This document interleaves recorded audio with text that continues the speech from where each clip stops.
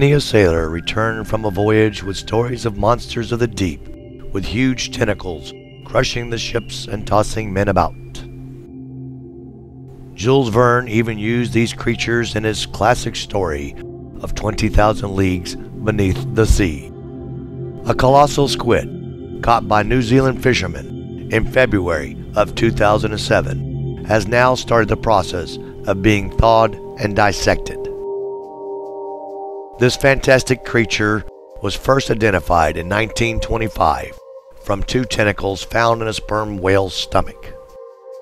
Perhaps it is evidence like this that sparked the fantastic sailor tales of monsters of the deep. It is also believed that sperm whales often do battle with these fearsome opponents equipped with big beaks and unique swiveling hooks on the club-like ends of their tentacles.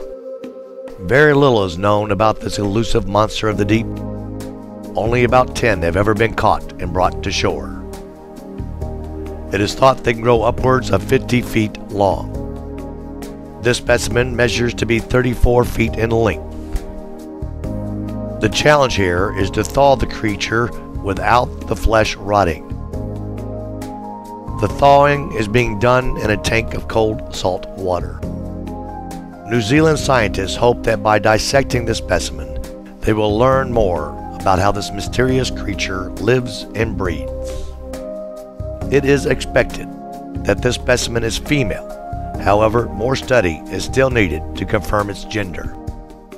If it turns out to be male, as the team suspected at the outset, that would increase suspicion that there must be bigger individuals out there, because females are thought to be the larger of the 2 sexes.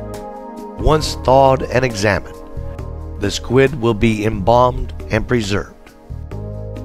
Later this week, the team is expected to give public lectures about the initial results.